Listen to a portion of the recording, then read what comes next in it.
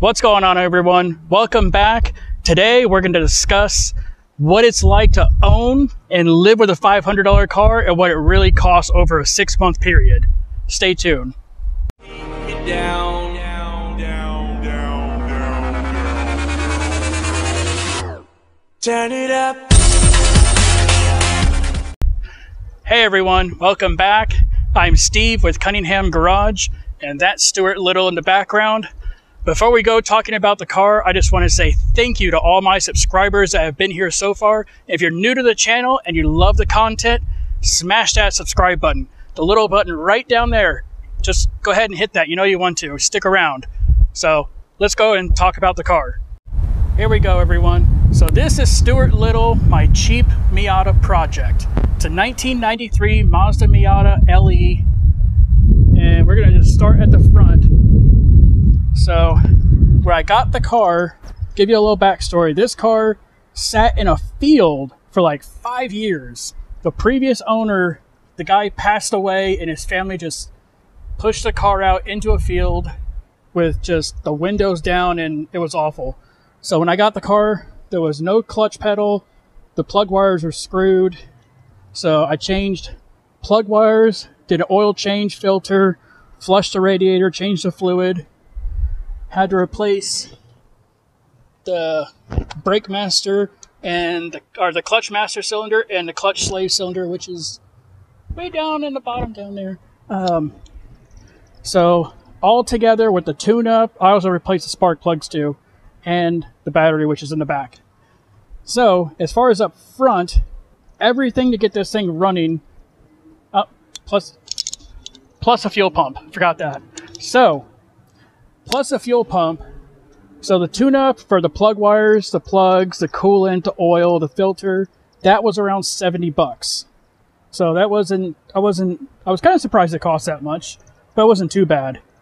The clutch master and the clutch slave cylinder, that cost me 40 bucks. That was awesome. Then we go around to the side of the car. When I got the car, it looks pretty nice now. Those were not on the car. The car had 3 different wheels on it with flat tires. The car was awful looking.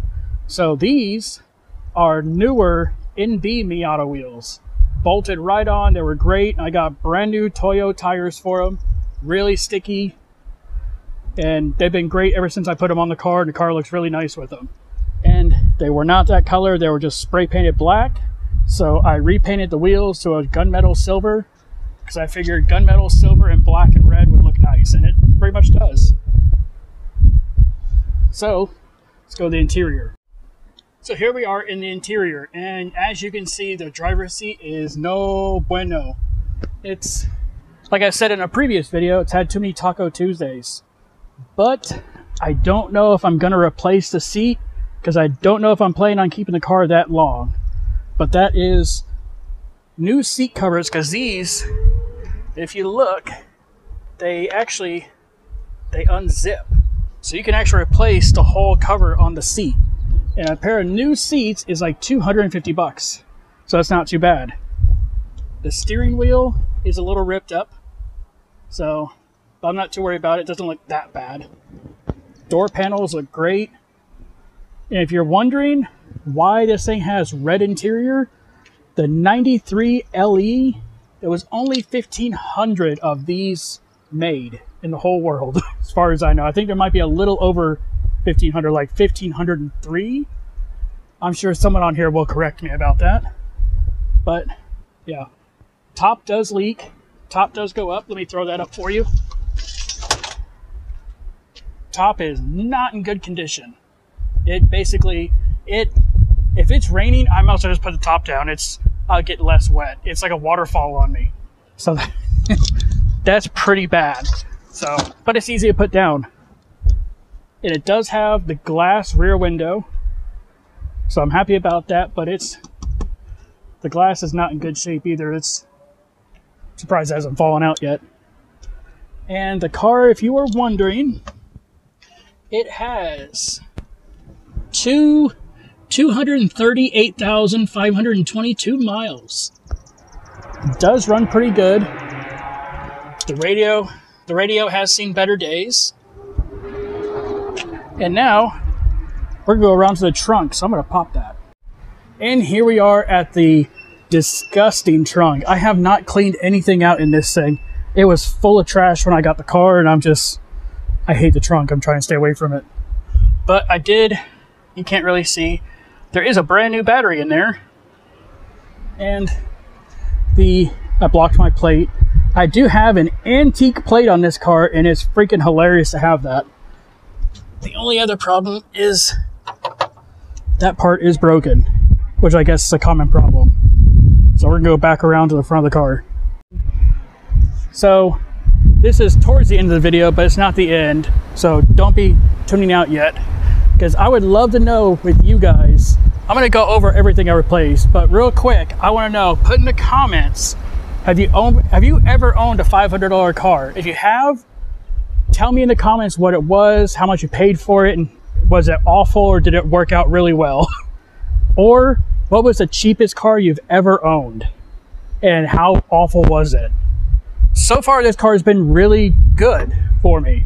I haven't really had any problems after I replaced a few things, but we're gonna go over that real quick.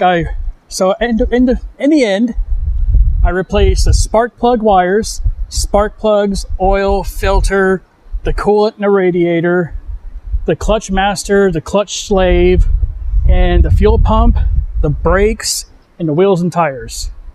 So, like I already told you, the tune-up cost me about $70. The clutch system cost me about $40 to fix. The rims, thank you Facebook Marketplace. If you haven't been on there, that's where you'll find anything. Those cost me about $70.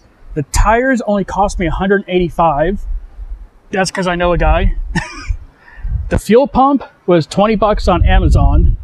So if you're keeping track, I'd have to calculate it up. I'll put it up on the screen somewhere maybe. But yeah, if you can think of it real quick, tell me in the comments. But yeah, I just want to go over you guys, tell you how the car has been doing. It's been great. I love this little thing. I know you guys like watching it. And I'm going to make another video of it driving and show you of it running and things like that. So stay tuned for the next video. I'll see you guys later.